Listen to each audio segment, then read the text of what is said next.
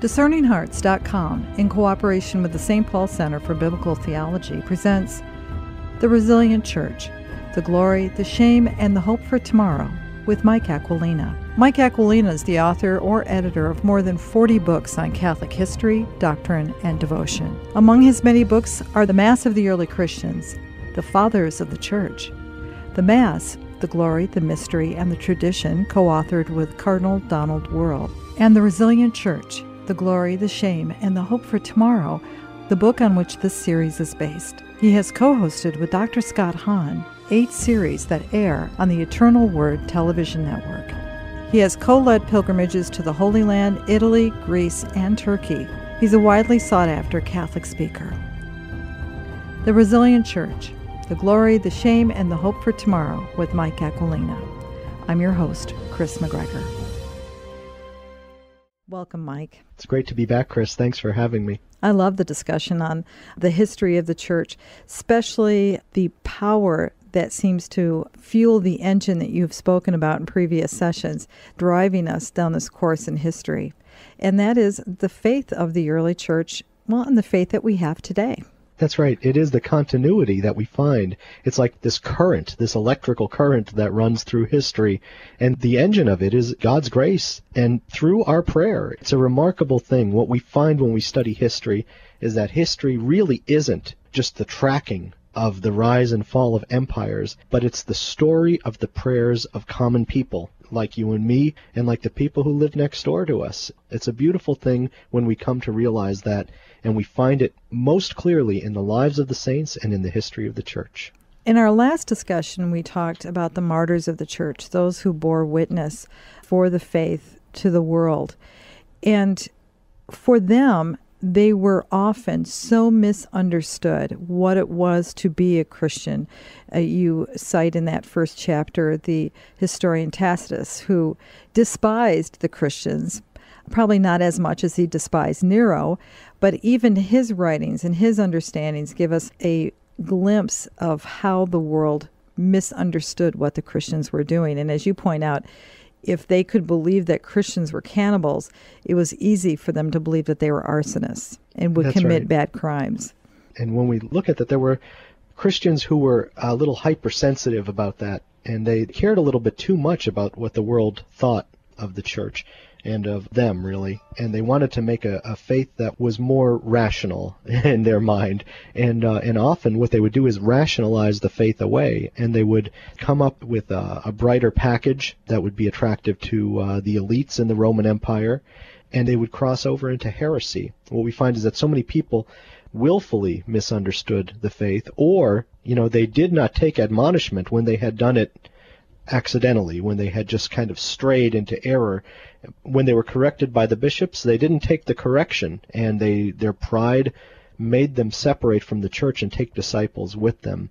The history of the early church is kind of pockmarked by this shame, the shame of heresy that arose in so many different places, and sometimes, with alarming success, took away so many souls. I think it is important to bear in mind, and as we enter into this discussion, that this is another example of history. It's not necessarily something that just happened in the past, because it does crop up over and over again. Even to today, we experience these same types of activities within the life of the church. Sure, because who can encompass the mystery of God? Whenever theologians approach the mystery, they have to do so with great humility. And yet, as we know, many theologians are brilliant men, very gifted men and women. And in the ancient church, they approached the mystery, and sometimes they thought they had it nailed. They had it all covered. And so they would put forth these things that were judged later on to be errors by the bishops, but they would not take correction. They were so proud, and they had so much of themselves invested in their teaching that they would not stand corrected, and they would stray first into schism. Usually they would break from the church, but then into outright heresy. They would just give themselves entirely to their error, and their error came to dominate their thinking and lead to lots of other errors. One of the marks of the great saints is that they were willing to take correction from their superiors even when they were right.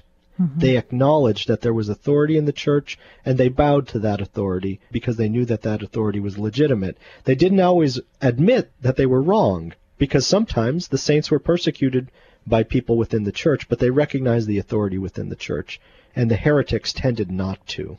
It's so comforting to know that one of the key character marks of God is that his faithfulness to his people. And when he tells us at his ascension that he will send another to be with us, to help lead us and guide us in that gift of the Holy Spirit, that it wasn't just for that one moment that's noted in the Acts of the Apostles, that great Pentecost, but that Holy Spirit would dwell in men and women that would come forward to bear witness and to help keep us close to the truth that Christ established for us. And I'm speaking in particular of the work of those first apologists, and primarily Justin, who came forth to help us to be able to stay closer to the truth that Christ gave us. That's true. They came forward with the kind of teaching that was needed in that time. And every age needs to be addressed in a different way. And at that time, what the apologists did was they tried to articulate the faith for a hostile audience, for a sneering audience, for an audience that looked upon Christians as the new kids on the block, as kind of a fad, a spiritual fad that was coming into the world. And the apologists tried to demonstrate the antiquity of the faith, the reasonableness of Christian faith, and they really did play up some things that others looked upon as weaknesses. They would show that Christians were willing to die as martyrs. They were willing to endure the charge of being criminals, and they were willing to do all this for Christ's sake. And the apologists knew that that was a strong witness. It was a strong proof, in a sense, of Christian faith. Many of the arguments the apologists made continue to be used today when we approach hostile audiences. We draw from the writings of Justin Martyr and of so many others. Justin's witness was, first of all, in his chutzpah for writing a letter to the emperor, telling the emperor what to think about Christians. A lot of the things you're hearing aren't right, and I want to set the record straight. He wrote a letter to the Roman Senate. He was willing to go that public in a time of persecution just to get the word out on Christianity, and eventually he was martyred for that.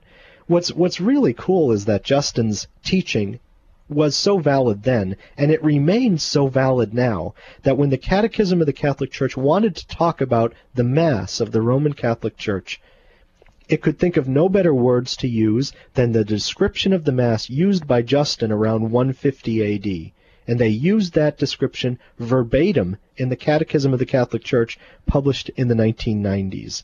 It really, for me, it shows the unity of the faith of the 21st century with the faith of the 2nd century, and of course, by extension, back to the time of the apostles, to the 1st century. You ask a question in the book that I think is so important. Why were the Christians so successful? And of course, that's the question, because as we acknowledged in the last episode, Christians were dying all over the place. They were being persecuted, and they were succumbing to all the things that were the great killers of the ancient world, the plagues and the natural disasters and fires. All of these things had no remedy in the ancient world, and they killed so many people. Well, Christians were just as susceptible to those things, and their numbers should have been declining, especially to plagues and natural disasters, just the way that the pagan numbers were declining in the same period, and even greater numbers because of the persecutions. But we weren't. We were growing. The sociologist Rodney Stark has demonstrated that in order to reach the numbers we reached by the 4th century, Christianity had to grow at a rate of 40% per decade. 40% per decade. Now, if we imagine what our parishes would be like if they grew at 40% per decade, we would be knocking out city blocks just to build our churches all the time. It's a great thing. It's a great image that we have of the early church. And how was it spread about? Well, it was spread about by the witness of the martyrs. It was spread about by the work of the apologists. But I think it was largely spread by the witness of ordinary families in ordinary neighborhoods. They lived Christian life, and that was very attractive to their neighbors. They were happy because they were living in communion with God, and they had peace in their souls. Their conscience was at rest, And very few people could say that in the ancient world. And whenever we have that, whenever we're witnessing that way, we're putting something forth that's very attractive to non-believers. They want what we have, and they'll want it more the more they see it. I think for women, this was a tremendous difference because their experience within the marriage is dramatically altered when it was a Christian family. That's true. It's well known that in the Roman world, especially, women, or girls, I should say, were married off by age 11, 12, 13. And they were married to a man, usually, who was not of their choosing, and their consent didn't even matter. Usually their father arranged the marriage. There was not a lot of love in these marriages, and that's attested by the constant references to abuse in marriage, sexual abuse and physical abuse of various kinds, of divorce, of abandonment, of the coldness that existed in these homes. Adultery was rampant. Homosexual acts were seen as a kind of recreational activity. All of this made life very hard for women in the Roman world. They were also subjected to abortion. The standard family was 1 or 2 children. You wanted to get a boy. You wanted to get a boy because a boy meant that someone would be there to take care of you if you lived to your old age. Mm-hmm. A boy was an economic asset, whereas a girl was an economic liability. They were called the odious daughter by the comedians of the ancient world. The odious daughter, that was the standard character in the comedies and the dramas in the theater. So women did not have an exalted place. They really didn't have a choice in their mates. And they weren't treated very well within marriage. They were treated first as sexual objects, and then later just as something to produce a son. And then really, after they had produced sons, they were seen as something that had outlived its usefulness. And often they had very lonely lives. It was not a pretty picture. As I said before, abortion was very common in that world. And remember, this is a time before anesthesia and before antisepsis. So abortion was kind of a high-risk thing, and women very often died from the infections that came in the wake of abortion. So it just was not a pretty thing for women then, as it is now. You know, we put a happier face on abortion today, but it really does produce similar miseries in women's lives today, and even many of the physical miseries like infertility and infections. So, yes, you're right. It was not a pretty picture for pagan women, but for Christian women, it was different. There's so often on that Sunday when we hear that reading in masses throughout the world where Paul is teaching us in Ephesians to be submissive to our husbands, and you see women cringing and going, ooh, I don't like that reading. But what's so unique and what's so different is what comes next in that reading about how the man is to treat his wife and to be Christ, right, husbands, essentially. Love your wives. Exactly. As Christ loved the church. Heroic, self-giving, life-giving love. And, you know, the witness of history is that Christians tried to live that way. They really did. They struggled to live that way. And the pagans who looked at the Christians marveled at the chastity of Christians. They marveled that Christians could live in marriages without adultery. They marveled that Christians could make happy families. This just was not a common component of social life in the ancient pagan city. And yet, again, this is something that many, many ancient pagans witnessed to. Even very prominent philosophers and medical doctors like Galen, they marveled that Christians could even live celibacy through a lifetime. Mm-hmm. They saw this happening, and they just could not believe it's true. They knew that the Christians had this power, and they had a certain happiness that went with it. And it was a fantastic witness in the world. I believe that that's what changed the world, that people saw that kind of family life, and they saw their own family life, and they said, how do I get a piece of that action? How do I become a Christian and have the kind of happiness that Christians experience, even though they're ostracized, even though they're persecuted? They're still happy, and their families are happy. They're not cringing in fear. They're loving one another, and their love shows forth in fruitfulness And they don't look upon their children as burdens. They look upon their children as blessings. And the children bring even more happiness as more children come into the world. This is an element of Christian family life in the ancient world that was very prominent, that kind of fertility. And it's an element that's still prominent today, that Christian homes are open to life and they're happy about it. Another aspect of the Christian life back in those times that really stands forth is that response to our Lord's call that can be found in the scriptures in Matthew 25, to feed the hungry, to clothe the naked, to help the poor, to minister to the sick. And that is something in that time, again, was so countercultural in the actions of a Christian. It really was. We keep talking about these terrors of the ancient world, and one of the terrors of the ancient world, the great terrors, was epidemics. You think about what happened when an epidemic came into town. Well, medical science was practically non-existent, okay? So there was just nothing they could do. And the first persons to leave town were usually the doctors, because they knew what was coming next. They had read the books, and they knew what was about to happen, and they knew there was nothing they could do to stop it. They just had to let it run its course. So the doctors usually left town. The pagan priests usually left town early because they knew what was coming, and they had the money to leave town, because the temples were usually banks at that time. So the priests in the temples had money, and they had the means to leave town. Well, pagan family members were encouraged to abandon those who were sick in their homes. Just leave them, because the disease is communicable. They knew that. They didn't know how it was communicable, but they knew that the best thing to do was to separate yourself, at least the best thing in terms of protecting yourself from the disease. So they would leave their family members to die there, maybe slowly, maybe quickly, who knows, but they would leave town. Well, Christians knew that they were duty-bound to stay with their family members who were sick. More than that, they saw their family as encompassing all people. So they would care for not only their family members, but their neighbors as well. And what do you think is going to happen if those neighbors survive the illness? They'll become Christian. They're going to be grateful for the life that the Christians gave them. And we know that if you just give comfort care to someone who's sick, if you just give them chicken soup, they stand a much better chance of surviving. That's true today. I'm sure it was true in the ancient world. So Christians had a much better chance of surviving epidemics because they had that comfort care. And the pagans who were cared for by Christians also had a better chance of surviving. We have great records of this. As I mentioned Galen before, the pagan physician, and he showed his admiration for what the Christians did in the ancient world. And we also have a letter from Bishop Dionysius the Great of Alexandria from the year 260, when there was a terrible epidemic that really decimated the population of the world.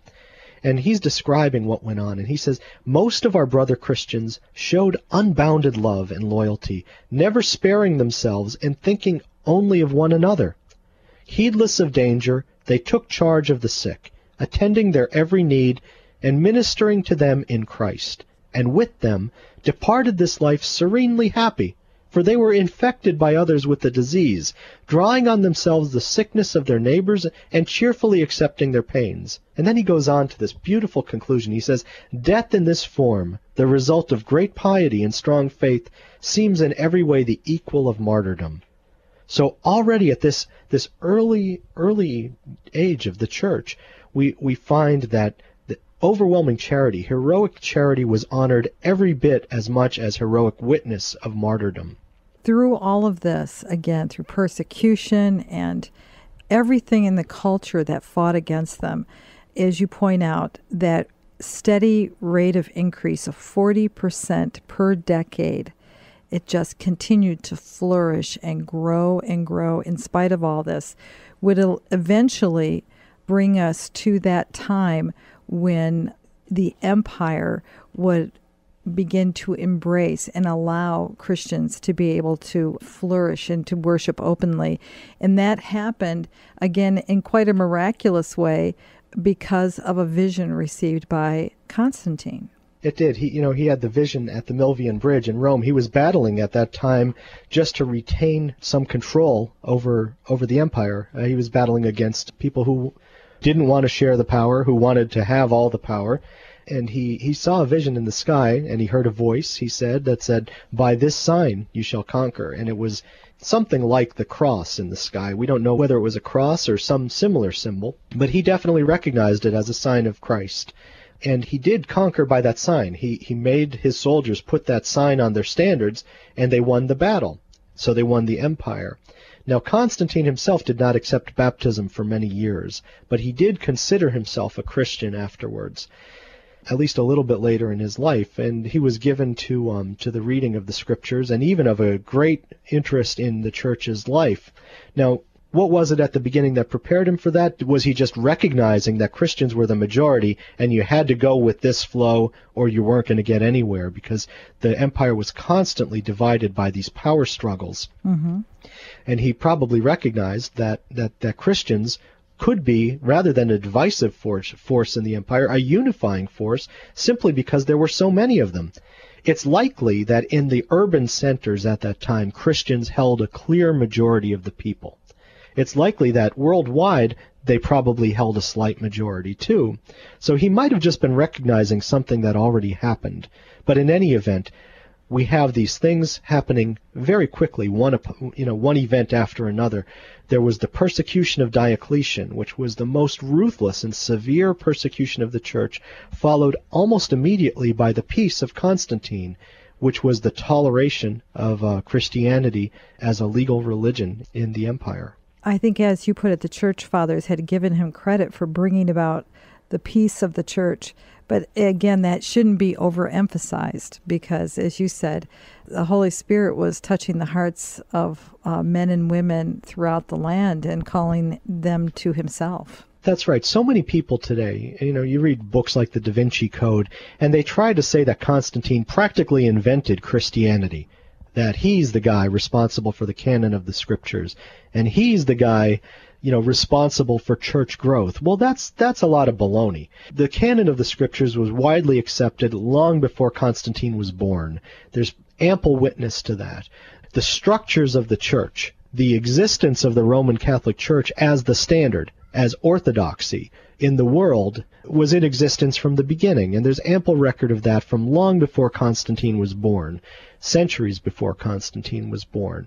So all of those things just aren't true. Constantine was not responsible for the success of the church. The church has succeeded. He was recognizing that fact because he was a smart guy, and because our Lord made it amply clear to him, I believe, in the vision that he had at Milvian Bridge. But he doesn't get the credit for the success of Christianity. God gets that credit, and so do the martyrs and apologists and all of the other great historical witnesses we've been talking about in these discussions we're having, because there's plentiful record of men and women who were willing to witness with their words and witness with their lives to the gospel of Jesus Christ as we know it today, and they did it in an unbroken way down through history in every generation, long before Constantine. Well, that's the brilliance of the resilient church. The glory, the shame, the hope for tomorrow, the work of Mike Aquilina, who we've been talking with today. Mike, any final thoughts? Well, it's not so much the work of Mike Aquilina. What I want to point out in this book is it's the work of everybody. And that was true in that ancient church. It was the work of anonymous people, the people who were living in the desert, these ancient monks and the desert fathers. It was the work of ordinary Christians living on city blocks in Rome, these tenements that were so prone to fires. It's just people like you and me that changed history. They did it just by fidelity to the Word of God, just by living and staying close to the church and raising their families in a godly way. They put forth a witness with their lives that was, as the Bishop Dionysius points out, the equivalent of martyrdom, even if they were not called upon to die as martyrs. It was a powerful witness, and their prayers were the engine of history. The prayers of the saints on earth and the saints in heaven remain the engine of history even today. Beautifully said. Again, I'm Chris McGregor, and we've been talking with Mike Aquilina. Thank you so much, Mike. Until next time. I'm looking forward to it, Chris. You've been listening to The Resilient Church. The Glory, the Shame, and the Hope for Tomorrow with Mike Aquilina. To hear and or to download this episode along with many others, go to discerninghearts.com. This has been a production of discerninghearts.com in cooperation with the St. Paul Center for Biblical Theology. I'm your host, Chris McGregor. Join us next time for The Resilient Church, The Glory, the Shame, and the Hope for Tomorrow with Mike Aquilina.